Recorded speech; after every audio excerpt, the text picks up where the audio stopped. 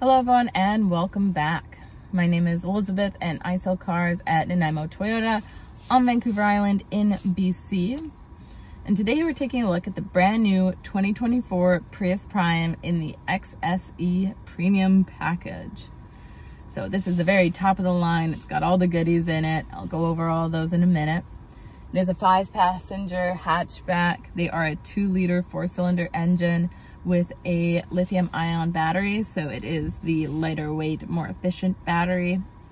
They have 220 horsepower, which is very impressive for the Prius Prime. It's really zippy, got a lot of good get up and go.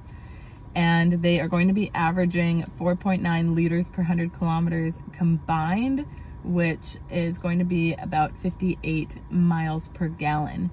That's if you were to not plug this in. If you plug this in, of course, you get a 64-kilometer electric range. So some people might even average 1 liter per 100 kilometers combined. I just had a Prius Prime, an older generation, which had a lower range that had an average of 1 liter per 100 kilometers combined. So very impressive. Just depends on your lifestyle and what kind of driving that you're doing. So I'm gonna go over the exterior, the interior, and I'm gonna answer any questions you guys have. If you enjoyed this video, please feel free to like, subscribe, and follow along, as I'll have weekly uploads with lots of new 2024 models as well. Let's get started on this Prius Prime. Here we go. So before I go over the exterior features, I wanted to showcase a few of these exterior colors. So this is called Cutting Edge Silver. As you can see, it has such a nice metallic sheen to it. Looks extremely sharp, really brilliant in the sunlight. A very sophisticated silver. So this is Cutting Edge Silver. Now to our left here, we have Windchill Pearl White. This is a premium paint, and again, a very dazzling white. This is a cool tone white, and again, just like the Cutting Edge Silver, has such a beautiful sheen to it.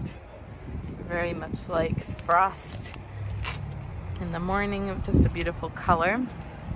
And one more color is Guardian Gray. Now this color, just like the Reservoir Blue I'm about to show you, is a very creamy, kind of not a solid color, I would say.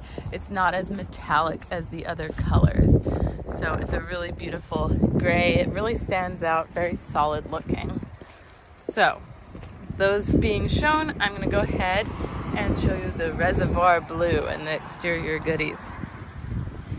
All right, so starting with the exterior, this is the Reservoir Blue. I really love this blue. It is a nice dark, kind of a creamy color. It's not a metallic fleck. Very solid looking, really stands out, has a nice pop to it. Along the front end, we have parking sensors along there. It also has this 360-degree camera, which I'll show you inside. Really love the new sporty look of these. Doesn't look like a Prius at all anymore. You have 19-inch alloy wheels. These are on mud and snow tires. They look really sharp. I love this design, very like kind of crisscross looking. You do have foldable mirrors front and back. They have blind spot monitors in them, which is great for when someone's coming up from behind you. Nice big quarter windows, of course. Really sleek look.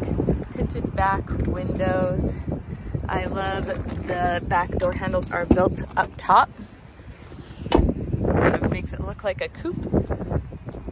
You have a 40-liter gas tank. And in the back here, we have parking sensors again.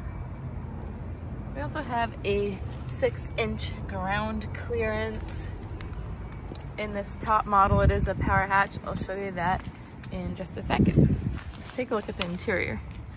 All right, so starting in the hatch, first for the Prius Prime is a power back hatch. Very quick opening too, I might add. So that's super cool. Otherwise you can hit a button on the outside to open it. In the back, we have carpet mats, a charger for the 110, and a cargo net. There's even a little storage space down here, which is handy for your charge cord, and a tire patch repair kit. This guy comes off too. The seats fold down, so I'll show you what that looks like inside. Boop, nice and easy. That's a handy feature now, especially for short people like myself. So in the back here, nice soft text leather along the door handles and the seating. Nice honeycomb rubber mats. I like this perforation in here. These are heated seats. So not only are they heated, but you also have a couple USB ports and a 1500 watt outlet. Here we have a couple cup holders. And of course, child safety, anchors, map holder on this side, not on the side, handles, lights, action. This guy comes down, and then this will fold down with it. You even have, sorry, I forgot to point out when I was in the back there, a 1500 watt outlet 3-prong, but folds very nice and flat, lots of space. And then front here, again, soft text leather, power windows, mirrors, locks, and memory seats for 1 and 2 driver. Power adjustable seat with lumbar support. I really like this red stitching in the sides. Very nice upholstery, like the piping, the double red. Looks very sharp. All right, I'm in. I love this rose gold, like a dry, dusty rose kind of a color. It's kind of romantic. Again, love the interior, like the kind of cupped seats, keeps you in place, but they're nice and flexible, so they're comfy. They're not going to be cutting into your legs by any means. I find people really like these seatings. Foot on the brake, push button start, and it pushes forward. It's one of those nice entry exits where it's helpful. So let's start with your climate control. You have heated, high, medium, and low, and cooled seats. High, medium, and low for both sides, of course. Your temperature is here, your fan speed is here, and the direction of where you want it going is there. I know some people are like, oh, it doesn't have dual zone climate control. Well, the cabin, it is quite spacious, but it's not huge. I find that's kind of not the end of the world. And then over here I have AC, air circulating inside versus fresh air coming in. Heated front glass and rear glass, as well as your mirrors. Down below we have the different USB ports there, USB-C, cigarette style charger, and a little hidden compartment. Cup holders coming back down this way. Again, has that nice dried rose gold kind of a color there. This is a shifter just like the old school Prius where it's a toggle. As you can see what modes we're going into, and P for park. B is like an engine brake. It uses a transmission to slow you down and saves your brakes. Right here is your charger, wireless charger. There's all these little Easter eggs, like there's the one in the hidden compartment area. This is a little power button. The green light means it's on. When it turns orange, it means your phone's charging. So when your phone's in there, the glass faces this way and the battery goes against this wall. And then we have our drive modes. So this will pop up on the main screen and tell us if we're in sport or eco or normal. It also comes up on this screen here, so it's nice and clear and easy to see. And then park brake comes on automatically when we park, comes off automatically when we put it in drive or reverse. Then these are for our electric modes. So we have this button, HV EV, so you can either be in full hybrid vehicle or full electric vehicle. So you can decide when you want to use your electric range. So if you're driving on the highway for half hour and then you're going to be doing city driving for an hour, maybe you want to drive on hybrid for that highway driving and then pure electric for the city driving, because it's going to get you farther doing stop and go traffic. And then auto HV EV, the car does what it sees best, so it'll just take care of it. It'll go back and forth between hybrid and electric, and then hold charge. So when you press and hold this button, it will put it into a charge mode. So it will use your gas engine to recharge your electric battery. And then traction control and park brake hold. So when you have that feature on, every time you come to a complete stop, it will hold you. You can take your foot off the brake and use gas to go again. A little light indicator will come up on the screen in orange, letting you know you're being held. A couple more USB ports in your little compartment there. Nice and squishy for your elbow. And then up top, so we have, you can also maybe see the red light, the ambient lighting. Looks really cool there. I'll show you this too while I'm at it. Glove box, another one of those Easter eggs. Okay, so we have this gigantic screen and I believe it's 12.3 inches. It's compatible with wireless Apple CarPlay and Android Auto. So you can use Hey Google, Hey Siri, it has maps all completely up to date. It does come with the Safety Connect, Drive Connect, Remote Connect, Service Connect subscriptions, and you can enable them down the road too. So you have one of those is the SOS, so you can call fire truck, ambulance, police, has stolen vehicle locator. Very handy. So that's all integrated in there with the Toyota Remote Connect app. While I'm up here, I really like that these are just like a gentle touch. I think it's kind of cool, very futuristic feeling, and these like LED space lights. I just feel like I'm in a spaceship. And then we have our digital rear view mirrors. So right now it's a regular mirror, of course. You got 3 garage door openers. And then you have, so right now we're looking out the back window and we can see, you know, there's a car behind us. There's a couple headrests and some pillars, but with this feature, it is a digital rear view mirror. So it's a way wider, clearer field of view, and you can zoom in, zoom out. You can make this go up or down. You can see what's directly behind you. And I love it for when you're on the highway, because it stays on while you're driving if you want. And it just is so much clearer, safer, and especially I always say for motorcycles, because when you're in this mode, you know, a motorcycle can easily fit in the tiniest spaces when they're coming up from far away. So this is really handy. It just totally takes out all blind spots. So very, very helpful. Really like that. Most people just drive with those on 24/7. And then further up top, we have our mirrors with our lights that come on. Very cute.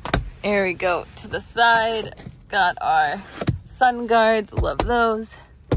And then further up, we have our big old panoramic moonroof. This is a fixed glass. It is not going to open, but we have shades. So maybe the kids in back want to look at the stars and you don't. Maybe you want the sunshine, but your kids don't want to get burnt, or your doggos. So it's pretty cool that you can individually change both of them. And then let's come over here. We've got rain sensing wipers. So those just go with the speed of the rain. Underneath here, we have our 360-degree camera. So right now it's looking from inside the vehicle out, but if we tap this guy, it is a top-down view. So really cool. I love that feature. I'm going to, oops, nope, wrong one. I'm gonna change the body color to blue because we are blue. There. Now we're talking. So I really like that. I also very much love when you put it into drive in this mode, when you hit that button there, now we can see directly in front of us. So right now, if we look out, we can see that BZ4X there, but we can't see directly below our nose, but this is showing us. So this is saying, hey, you're kind of close to that little yellow line. This is where you're gonna wind up in a couple feet. So, I mean, not accurate on the exact distance, but it's right in front of your nose. So this is your nose here, and it's just really handy. So if you're pulling up to a curb and you're like, how close am I to that? pop this on and you can see, and you won't skim your bumper. You can also use this little A feature for automatic. So every time you drop below 12 kilometers an hour, this screen will show up. It'll project forwards and this top-down view. So if you're coming up to a red light and there's a car in front of you, or a truck and a hitch, or a flat deck, and you can't see how close you are to it, this is awesome. This will save you from bumping into people. P, put this back into park. Oh, and if you, of course, put it into reverse, you have the same view, top-down view, and a backup camera. We are close to that car. Okay, so that is that. And then this other button is a park assist. So it'll help you parallel park and pull into parking spots. It's wild. It took me a while to get used to it, but it will spin the wheel on its own. You can control the brake of how fast you're going. So this is a heated leather steering wheel. I like that they have finally, in Toyota, not just made this piece heated, because it used to just be kind of your 10 and 2 area. Now this piece is heated too. So I love that. I guess maybe they were trying to be safe and be like, keep your hands down here, but when you're turning the wheel, you're grabbing up there and it's a cold spot. Not anymore. That is warm. So thank you, Toyota, for doing that. Over here we have our full speed dynamic cruise control, lane trace assist, all those good things. It'll stop and go with traffic, read the lines on the road. You can determine the distance between you and the car in front of you, 4 different settings. So super cool, very safe, very helpful. Mode toggles between AM, FM, Bluetooth, and SXM. And these will go through your presets once you have those set, or your Spotify or whatnot. Over here we have your volume, little talk button. You can say things like, call Elizabeth, if you're not using Hey Google, Hey Siri, or Hey Toyota. These buttons are going to go through the display on your dash. So you've got a lot going on up there too. A nice big screen. You have your, your outside temperature, your kilometers, your fuel tank, that's the word. All those things are on there, but you can go through everything. The average of fuel economy is going to be wrong because we're only 28 kilometers old. But as you can see, lots and lots of adjustments, turning on and off, setting all your different safety settings. You have so many safety settings, pre-collision system that detects cyclists, pedestrians, and cars and gives you 10% off your insurance. You have blind spot monitors in your mirrors that light up when cars come up behind you, safe exit assist. You've got parking sensors, rear cross traffic, braking, and alert. So just wild, lots and lots of great features, even road sign assist. So helpful. And down here with our heated steering wheel, windshield de-icer heats the physical glass along the base of the windshield wipers to help thaw them out if they are frosted on.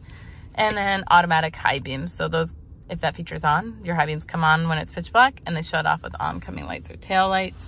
And then your trip odometer there and your brightness for your dash. I didn't mention auto lights and rain sensing wipers. They go with the speed of the rain.